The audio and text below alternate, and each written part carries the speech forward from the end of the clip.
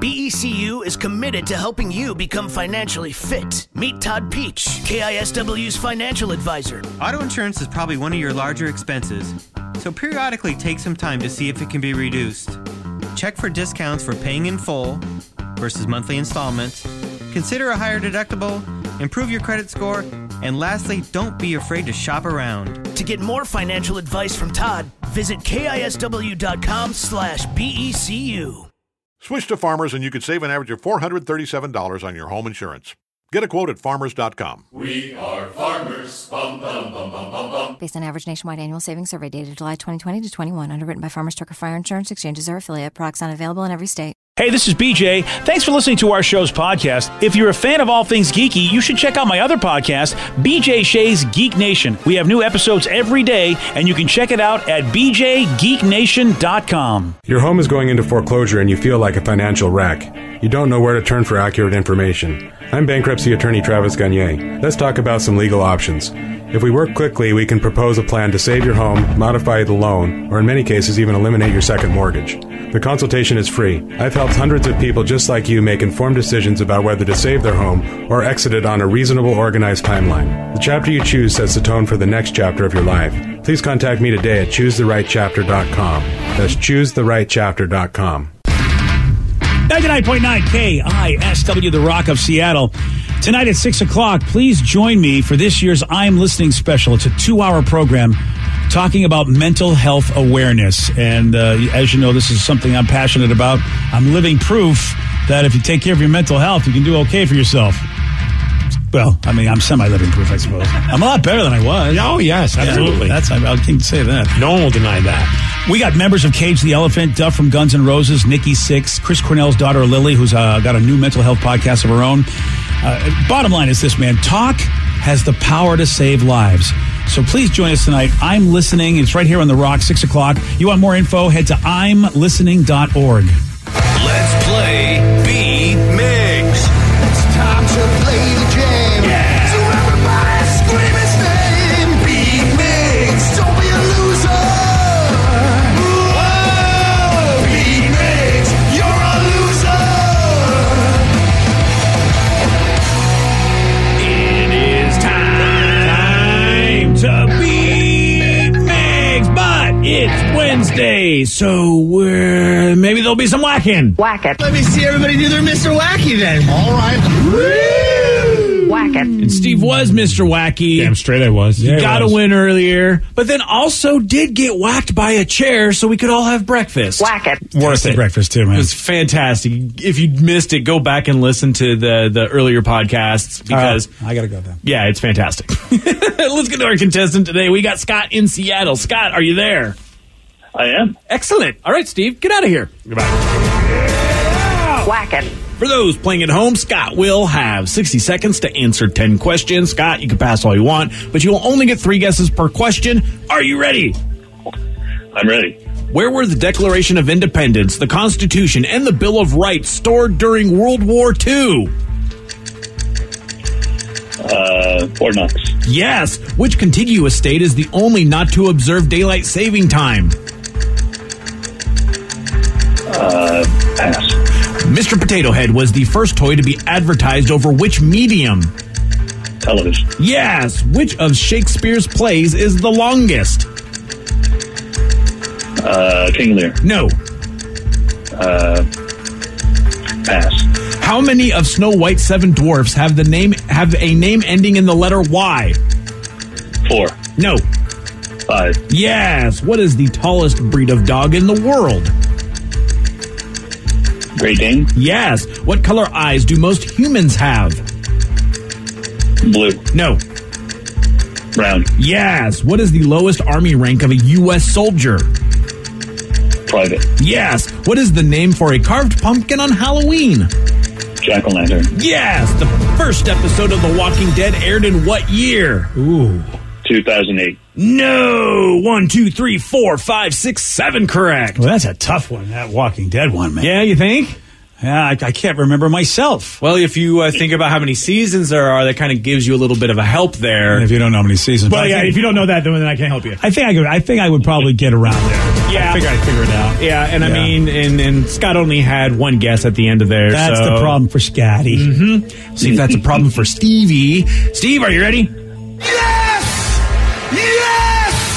Yes! Where were the Declaration of Independence, the Constitution, and the Bill of Rights stored during World War II? The White House. No. Easy storage. No. I don't know. At the Pentagon. No. Which contiguous state is the only not to observe daylight saving time? Alaska. No. Arizona. Yes. Nice. Mr. Potato Head was the first toy to be advertised over which medium? Radio. No. Television. Yes. Duh. Which of Shakespeare's plays is the longest? Hamlet. Yes.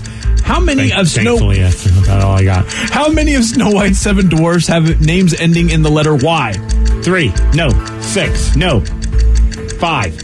Yes. Okay. What is the tallest breed of dog in the world? Oh, that's easily a poodle. No. Great Dane. Yes. What color eyes do most humans have? Brown. Yes.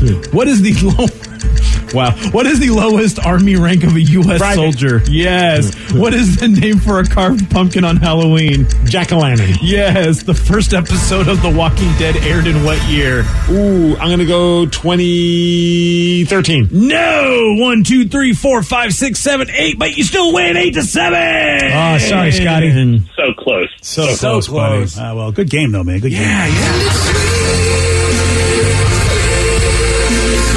I think Arizona makes a difference. I'll give it to you. Arizona or Hamlet. Yeah. Like you knew those two. That's good. Thank you. I don't know. I figured Hamlet would be one that you just would not get correct. Well, I mean, if you just said name of a play by Shakespeare, I'd go like Hamlet, Othello. Wow. That's about as far as it gets. I would have thought Romeo and Juliet and Macbeth, and then after that it's just kind of a crapshoot. Macbeth. Oh, Macbeth. The one that you missed 2 of them. The first episode of The Walking Dead aired in what year? I'd be guessing. I'm going to say 2009, 2010. 2010. Yeah. Yeah. Because it's like, I think the 10th season, and so 10 years. Yeah, 10 seasons, I know. I think so. I don't know. Yeah, I don't really know anymore anyway. And then finally, the other one that you missed, the Declaration of Independence, the Constitution, and the Bill of Rights were stored in Fort Knox during World War II. Oh, that makes sense. Scott got that one correct. Come on, Steve. I'm sorry. I'm a bad American. Yeah. But you're a good whacker because you won. Congrats. Thank you. Whack it. Years of practice. A texter asked a question that actually comes up quite a bit from time to time. He says, why do you ask the last question and they only get 1 guess instead of 3? It's kind of like basketball rules. Once the shot clock hits, that ball needs to be in the air. You don't get another shot. Yeah, so you get 1 guess at that one, and then that's it. Whatever question it is, when the music does that little dun-dun-dun sound. Yeah, there's 60 seconds on the clock. Right. You only have 60 seconds to answer these questions. So you can get 3 passes, but if you just run out of time, it's just all no about more timing. passes. About timing. Yep. More guesses or passes. So if you don't know a question, it's easier sometimes to pass so you can get to the other ones and maybe think about that one a little bit. Well, that was a big question. And we got it right, I think. Did we get it right? Yes. Okay, good. Oh, someone has a good point that we should be excited about for tomorrow because tomorrow's our Kraken Day, right? Yeah. Thursday's right, our yeah. Kraken Day here at The Rock. Course. Says, have you checked out the Seattle Kraken Picha Farms did on their corn maze in Puyallup? It's awesome from Marco and Puyallup. I did. It looks great. I don't know if you've seen this. Oh, yeah. I forgot about corn mazes. I guess you still can do that. Yeah, because you can go outside. You got a mask. Yeah, you can do corn mazes. Pretty sure Seattle Kraken put it up on their social media page. Yes, they did on their Instagram page. Oh, that's cool. There's like the Kraken and then the S logo at the bottom of it. Oh, look at that. Yeah. Oh, that is really cool. And who did this? Is it Picha or Picha? Picha Farms in Puyallup. I'm a terrible Puyallupian. I don't know the name of it. Yeah, I only know the Carpenito brothers. That's the one. That's the one I go to. Oh, okay. Yeah. I'm all about Maris Farms. Yeah, Maris Farms is cool too. Shout out to them. Well, we should say Picha. Picha sounds good. Picha. Hey, Picha. Picha. Yeah. Picha. Whoa. You okay over there? I don't think he is. I don't know. I just want to make sure I cover all bases. You going to cover all the bases? Yeah. Right, Joe can fix it in post. Thanks, man. Yeah. So here's the thing, man. We got this pandemic going on, and it turns out horror movie fans might actually be the ones better prepared to handle catastrophic situations like what we're in right now. And according to this new study... Why, because they watch zombie movies? Yeah. Oh, my God. They're prepared. And so somebody said, all right, let's check this out. And so there's a Danish university researcher said, yeah, fiction allows the audience to explore an imagined version of what the world they could be in, and they get to do it at very little cost. Through fiction, people can learn how to escape dangerous predators, navigate novel social situations, practice their mind reading and emotion regulation skills. And especially if that's what you're doing, if you're watching a lot of horror movies or post-apocalyptic stuff or anything at all where there's a catastrophe that the characters are dealing with, I suppose in a way you're in there dealing with it too. And you learn how to run with balance because you don't want to fall down, otherwise Jason Voorhees will get you. That's it. Yeah. And a lot of negative emotions come at you during horror movies. I mean, if you really get into it. In a weird way, because like it's something that maybe you're like fascinated with, like you love like stories of like, you know, pandemics maybe or like zombie apocalypse. So like when you're in this weird state of mind that we're all in because of what the world is like, in the back of your head, like, oh, it's kind of like I'm in one of my movies that I love. So maybe it helps you cope with it a little bit. So A Quiet Place, Bird Box, maybe they helped us after all. Maybe Netflix was getting us ready for some of this stuff. I mean, look, man, I've been watching Idiocracy for years now, and I feel like I'm in a good spot because of it. I think you are. Yeah, they're saying that according to... Not as bothered by things as most people. Yeah, well, see, you're not bothered by stupidity. You knew it was coming. Oh, it's Pika. Oh. Pikachu. Oh, sorry about that, Pika Farms.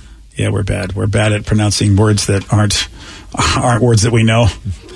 Yeah. Pika, pika. Pika, pika. Okay. Take a peek at the farm. I think, you know. Oh, take a peek at the farm. Take a peek. That's all I remember. Hey, take a peek. You see the Kraken thing when you take a peek at this farm. The Kraken corn maze? That too. That's what it is. It's a corn maze. I know that.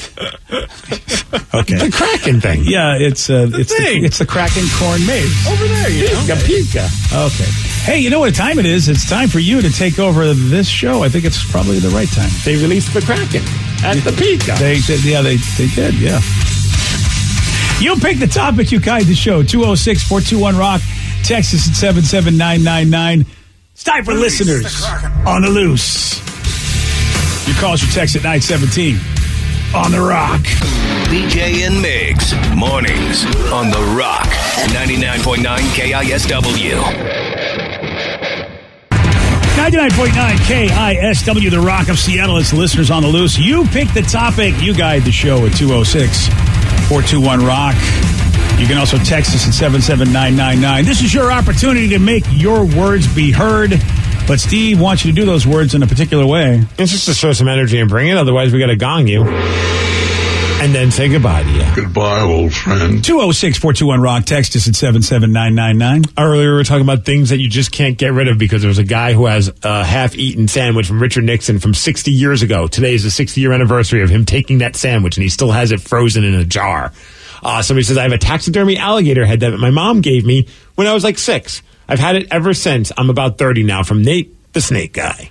Yeah, you see, that's the kind of thing, even though it's weird maybe to some people, but your mom gave it to you. And, you know, eventually your mom's not going to be around in your life, you know, if things go the way they normally go. And that's going to be what you'll have to remember her by. Yeah. I mean, as long as you're into that, I don't know if I'd really want like an alligator head in my house, unless I put it somewhere fun, like in the shower. Oh, yeah, that's exactly where you got to put it. Like peeking out of the curtain. Yeah. I was wondering if it would be your shower head, because that'd be pretty sweet. Oh, like coming out of the alligator's mouth, the water. That's a good idea. I wonder if I could run that by the home builders. Oh, like, I know you wrapped up everything on our new house, but... Yeah, but we have one more thing. That sounds like a DIY. Yeah. Somebody even asked about a show we watched, and I actually was just watching it the other day. It's like Flipping 101. Have you seen that one?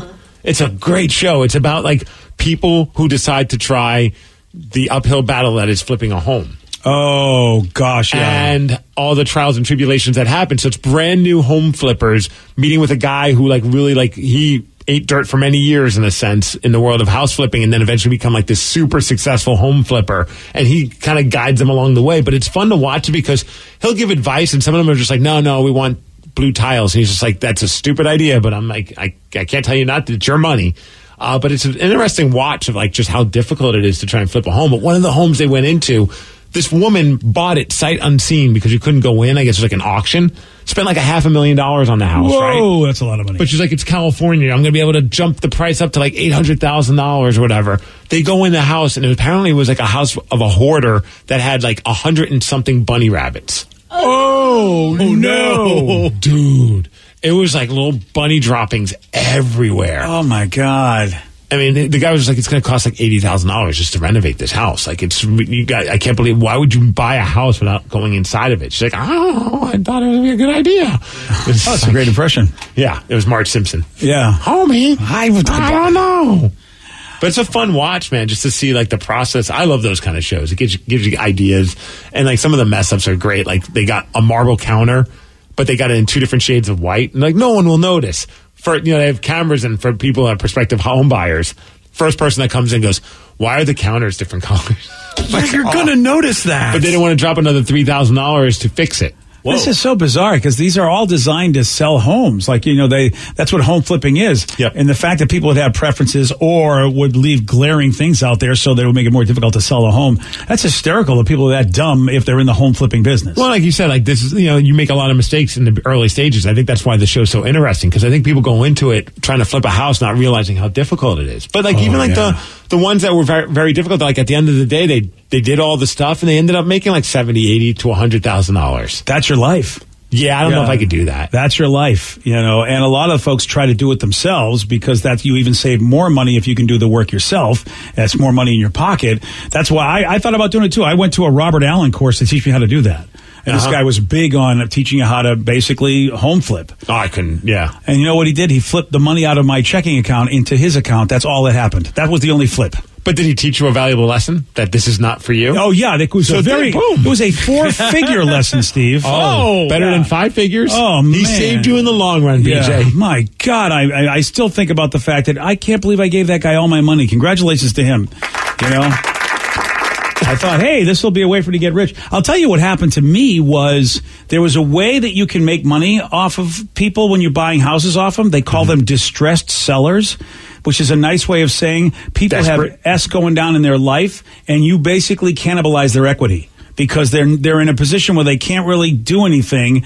Divorce, stuff's going wrong, deaths in the family. And I just thought, I can't make my money like this. I mean, I'm stealing their equity. I mean, it's legal because you're able to go, look, I'll give you X amount of dollars now if you give me the house. And they go, well, I need the money right now. I can't wait to put it on the market and sell it.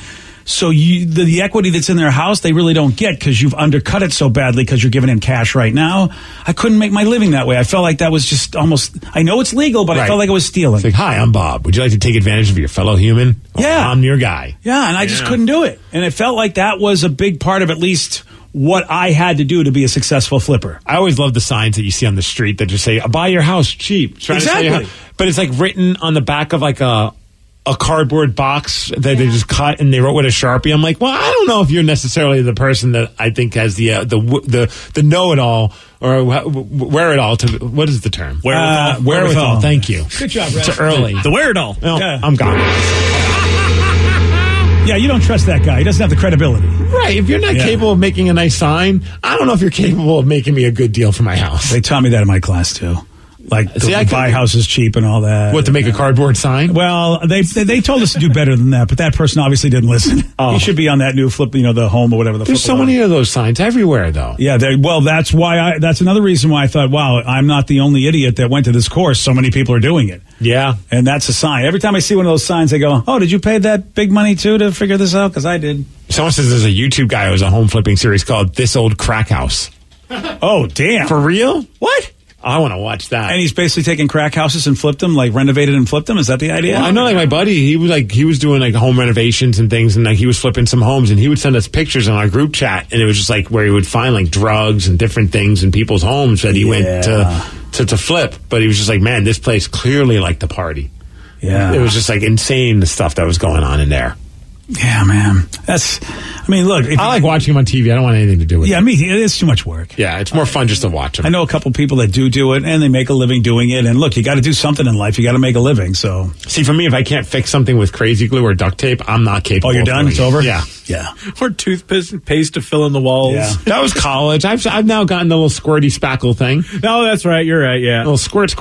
Little squirt. And then it turns white when it's dry, BJ. It's idiot proof. Yeah. I say that, although I'm much more impressed with people people that actually have skills, like carpentry skills. Oh, not Gorilla Glue skills? No, yeah, I find them more impressive. Or people that have good outdoor survival skills, like, they can look at a tree and they know exactly what they need when they see that tree, and they can maybe make herbal pastes and stuff on all these poultices, and they can live off the land and all this stuff. I watching the show Alone. I'm impressed by people that can do stuff, because I can't do anything. Yeah. If there are no supermarkets or Home Depot, we're not talking Home Depot, I hire people. So if there are no supermarkets or Angie's List, I'm screwed. I'm done. There's nothing I can do.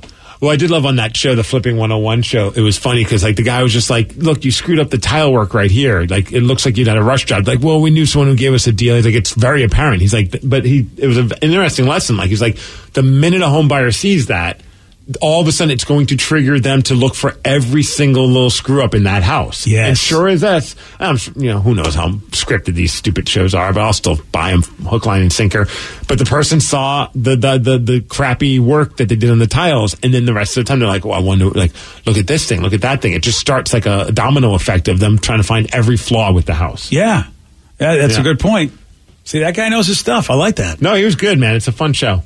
I don't know what channel it's on, but hopefully your wife is watching it when you walk out into the house. It's got to be HGTV, right? It's HGTV. Yeah, of course it is. Yeah. I think it's the same guy from Flipper Flop.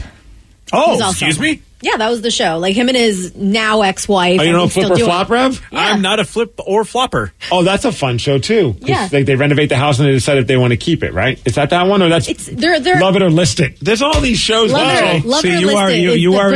in the nesting phase of your life, because my wife and I did all of these HGTV shows back in the day when we bought our first house, and I remember one show, Designing for the Sexes.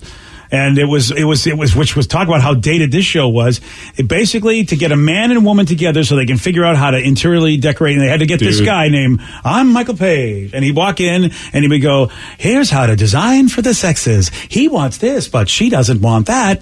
I have to bring them together. See, they should do it with us. It would just be like designing for the sexes where the husband just doesn't care. Because that would be our whole show. Be like, you should do this. And wife's like, I love it. And they're like, what do you think? See, I'm like, all right. Yeah. Am I paying for it? No? Yeah, go ahead. That's great. That's probably why they wouldn't have you on the show. Those shows are dangerous, though, right now in the middle of, I'm sure, Vicky, when you bought your house, they were dangerous, too. It's because it's like all of a sudden it's planting new ideas. Oh, yes. And it's like, we should do this, we should do that. And I'm like, put it on the list. See, I go on down the bottom of the list. I go down the Facebook watch wormhole with like the DIYs and like the home talks and stuff. I'm like, oh, painting your own cabinets. Oh, that's easy. They did it in 30 seconds. I can do that. I can't do that. It's like watching those people cook things on Facebook. And it's like, it just took 2 minutes to cook this insane, dessert. And then, you try and it's just a giant mess. And you decide to go buy a pie from Sherry's instead. That's the thing to do. Not a bad option. Which, by the way, it just shows you, without Sherry's, I would never be able to get you a tasty dessert either. Ooh, someone says, Steve, look at those signs closely, the ones that are all handwritten on cardboard. It looks that way on purpose, and they've brought in massive amounts. It's a big flipping company. Interesting. Whoa. I guess so. Do they make it sound like that you're not some big fancy company going to try to take advantage of them? So maybe that kind of sign seems like they're regular people. It just seems like a dude in Graham that's just here to help. Yeah. He's like, look, I'm not going to waste my time on signs. I'm going to waste my time selling your house. Yeah, it's an interesting procedure.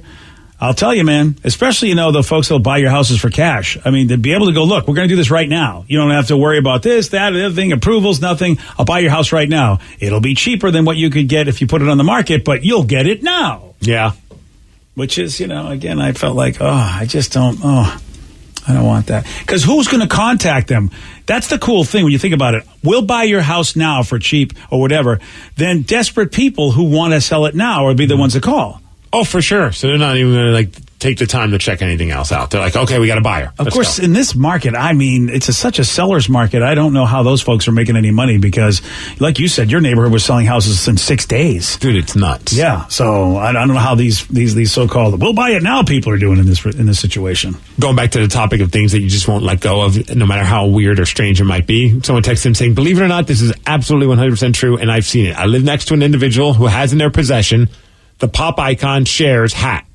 That's right. I've lived next to her hat. On special days, he will bring it out so we can admire the greatness. He caught the hat during a concert. Oh. Cher's hat. I had a neighbor that had a weird collection. It's like when I first moved into our now soon-to-be old house, they had like the strangest stuff, like of anything. Like if you had like a wrestling thing, he had it. If it was a movie, he had like the original trap from the Ghostbusters. Whoa! Yeah, dude. Like, I mean, some of them like were really cool. Other ones were just like, why do you even have this? Like, he had a hat of a certain, I can't remember who, but it was like a singer. And he's like, oh yeah, it was like someone from AC/DC. It wasn't like even the main guy. It was just like one of the members. He's like, this is their baseball hat they wore once, and it shows like it's embroidered and it's got all like the sweat stains. And yeah, that's a little. That one was weird, but like the Ghostbusters trap was pretty cool. Yeah, a prop from a movie. I think he used to own a DeLorean from Back to the Oh, badass! Yeah. See, you're talking Paul Allen level there. Yeah, dude, I'm pretty sure that's how the guy made his living. Like he got to the point where he was buying and selling enough that he was able to make enough profit. That's how he paid his bills. Oh, that's cool if you can make a living doing what you love. Mm-hmm. I mean, that's, though, I don't, if it starts turning into a job, though, that's what irritates me.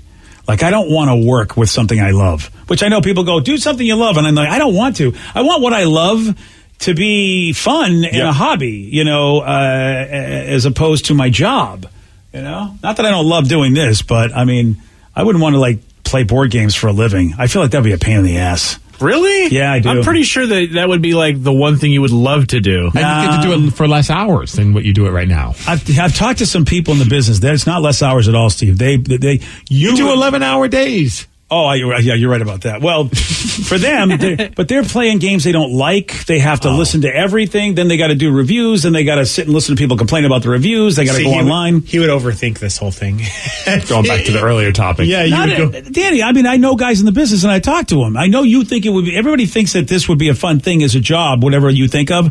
But I happen to know people in the business, and they're like, "No, I know you're right. It's not as fun as you think." I've known my share of like video game testers, and they're like, it's fun at first. Don't get me wrong. Like when at first you're like, I can't believe. I have a buddy in college. His job, I don't think this job exists anymore, but his job was to watch adult films, and to make sure that the time was right on the adult films. You'd think that would be a great job. Yeah. But after a while, like, you're like, dude, this is just really messing with my mind. Like, my relationship is suffering from this. But like, he wanted to be in the world of television, and that was the closest he got, was that for a while, like, he worked at a porn company, and he would just sit in a room and start a stopwatch to make sure that the running time that was labeled on the cassette back in the VHS days was right. Yeah, that would be. And there was no weird glitches. So it was like quality control while also making sure the time was right. Yeah, I think that would get old quick for me. Yeah. Yeah, that would get very old quick for me. And there better be a lock on that door. Well, there is that too, yeah. I mean, because you can only so much, and then you're just watching them. Right. Yeah, You pick the topic, you guide the show. It's listeners on the loose, 206-421-ROCK. Text us at 77999. We got more of your calls, more of your texts at 934 on The Rock.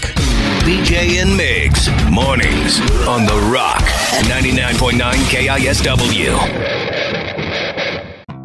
BECU is committed to helping you become financially fit. Meet Todd Peach, KISW's financial advisor. Are you saving for your child's college education?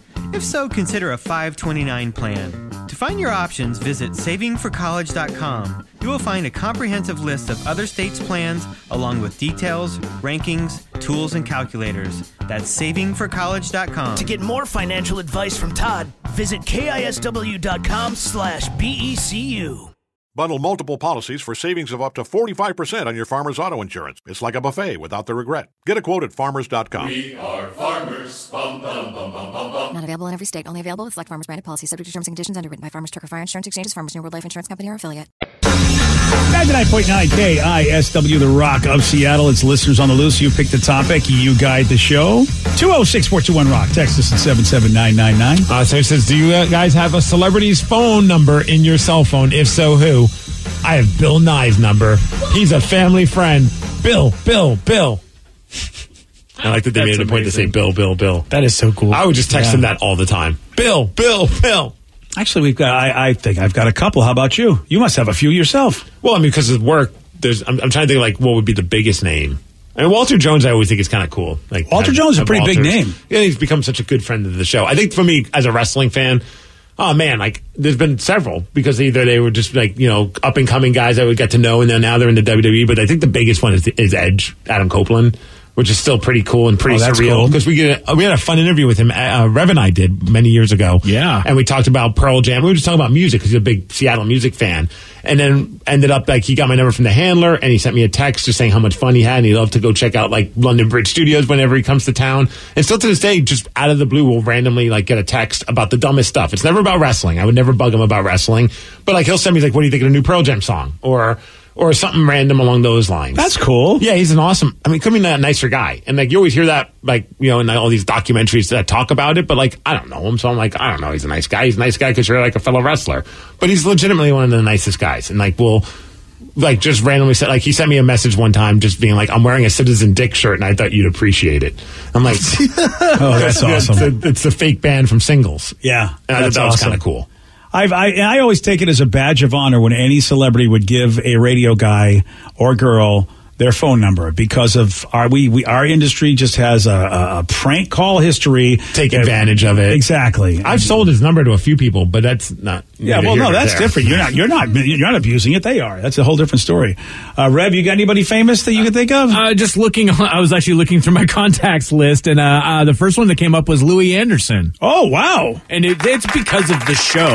Still, you got it. But yeah, I've got a lot of other random comedians too. That's cool. And yeah, I do remember that Louis just gave you the number. You're like, okay, this is Louis' number. Yeah, it's like, it's okay. Great, Louis. I won't call you because that would seem weird. You should like find like a random like on Easter, send, hey, happy Easter, Louis, and see if he sends you something back. That would be fun. I bet he would. Louis is such a good dude, right? Yeah, he's such a nice guy. He probably actually would without not even remembering who I am. I don't even know who this is. Yeah. I'll just send it. Thanks a lot. He's got the biggest heart. I mean, he really, he might be. Like, and it's tough because I've met a lot of nice people in the entertainment business, but he might be the nicest. He's definitely in the top 3. All right, Vicky. Vicky, got anybody? The one, I know I have a comedian because he asked for me to send him something directly to his phone, but I can't remember who it was. But the one that came up in my head first was Will Wheaton's wife. Will Wheaton. Ann Wheaton. Which is so bizarre because mine is Will Wheaton. You've got his wife in your phone and I've got Will in my phone. It's pretty hysterical. Because I've gotten to interview her a couple times for Geek Nation, and one time she came into the studio and she's like, oh, here's my phone number, call me or I'll call you and stuff. Wouldn't it be great if we terrorized both of them together and they'd be like, I can't believe both of us are getting terrorized by different people, at but the about same time. At the same time about the same thing. You'd want to terrorize somebody who, would deserve it. She's just so nice. I know. They really are good people. The Wheatons are good kids, those kids. This section says, I have Rainn Wilson. He's in my phone. He was interested in buying my Mercedes-Benz Sprinter van. I still have a voicemail from him, too. Nice guy. Wow. Oh, how about that? I'm a little jealous because I'm a big Rainn Wilson fan. What about Danny? Cal Penn. Oh, really? Yeah. Oh, that's cool. We had him on Is he Harold or he was Kumar? Yes. Yeah. Yeah, we had him on our show in Albuquerque one year. It was like 2012. And after the show, I took him to get breakfast burritos, and we were just kind of talking, and after that we text each other for a few years, but I don't even know if it works anymore. Text him and wish him happy Easter and see what happens. Okay. Ask him how the president is, President Bush. Don't do that. Yeah. Did you really smoke pot with President Bush? Yeah. Or was that an actor? Was it fake? I think it was probably fake. Yeah, probably. That's awesome. Yeah, it was cool. Yeah, there's a lot. I remember though. I'd be afraid of being wasted though, and like a random time in Spokane and be like, oh, look whose number? I'll text him right now. Like I would be so worried to do that. Sometimes. I changed their names in my phone because I thought, what if I lose my phone? Oh. But this was back before you had you could lock your phone. Anybody could just. And I actually did have my phone stolen right from my pants at a party. So how would you know who was who? Well, I knew who it was, but I changed their last name where I would know that this is this guy. But Bill Gates, ... the plumber. Like I would say, I would play. I'd probably put Bill Doors.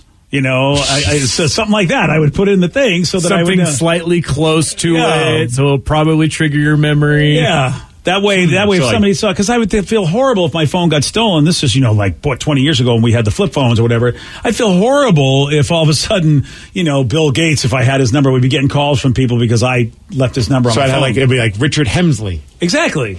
You know who that would be? No, who's that? Come on. Richard Hemsley. If I changed the last name, like how you did Bill Gates to Bill Doors. Hemsley is like Sherman. Richard Sherman. Yeah. Oh, yeah. How'd you get that? Sherman Hemsley from the Jeffersons. Thank you. Oh, geez. Okay, that's why I didn't get it. Yeah, I was just like, the only Hemsley I know is Sherman. Oh, Richard Sherman. Me too. Yeah, I mean, I was about to yell at Steve for making the Hemsley line. I finally got it. Good job, Steve. Thank you. Yeah, pretty good. So, Don't you ever talk about me! sorry, I'm sorry about that, Richard. You gave him his number. What are you going to do?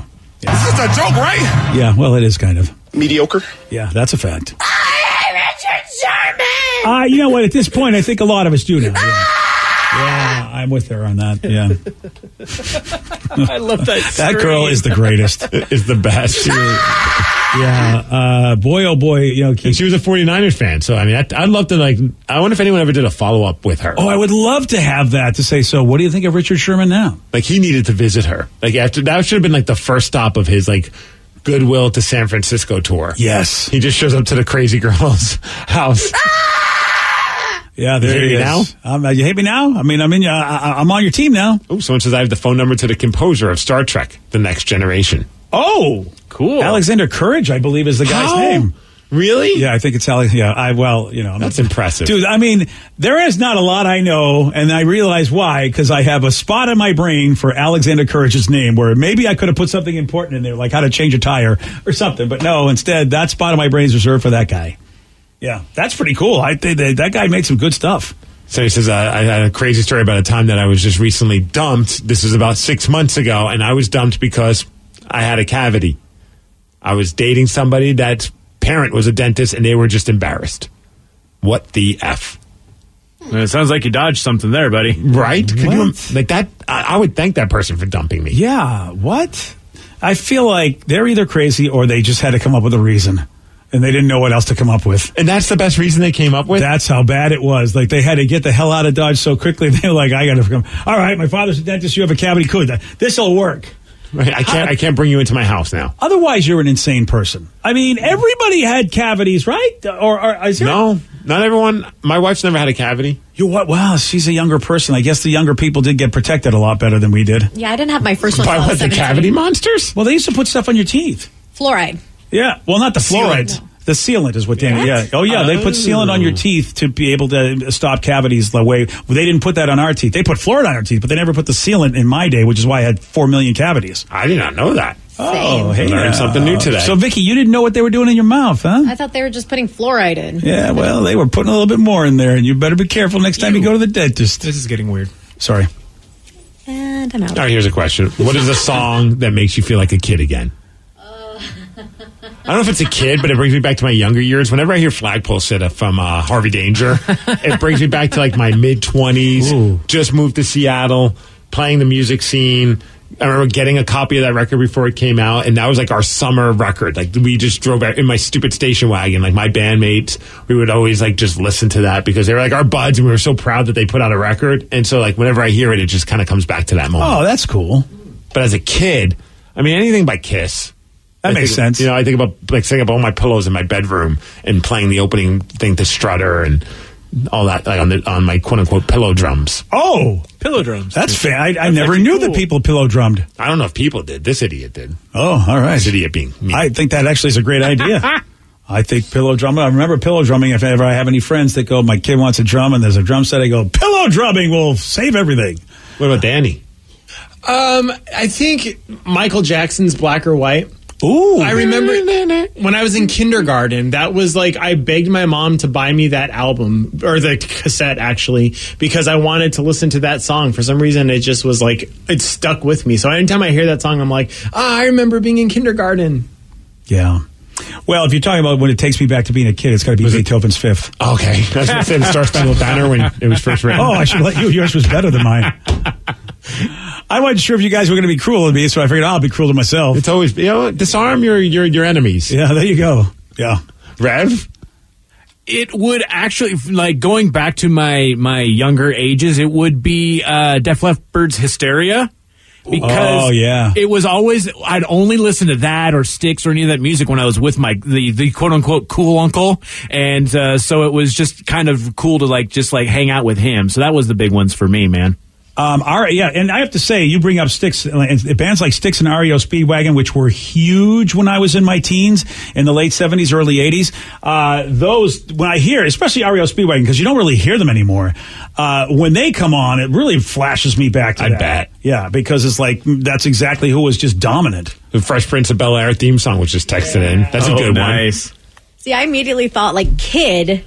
I didn't actually think of bands. I just thought of really dumb songs that we loved, like the Chicken Dance. Oh. The Macarena. Oh, man. Right? Like, you can't help it. Just like... That's what I miss from weddings, by the way. Yeah, if your wedding doesn't have the chicken dance, your wedding sucks. Yeah. And not everybody does, by the way. Some of these kids are doing their own thing with no chicken dance. Doing the damn floss dance. Yeah. Exactly. It's like, where'd that come from? Floss to this. Dozy dope, bitch. Hope they have white on white cake. Of course they do. It's a wedding. Why wouldn't they have white on white cake? Did you see that other wedding where they had that friggin' devil's food? And red velvet? That should be at a wedding. Okay. That's a fun song. By the way, I just recreated every conversation I've had with my wife at weddings. We all at the table, and I always invariably go, gosh, I hope that's a white on white cake.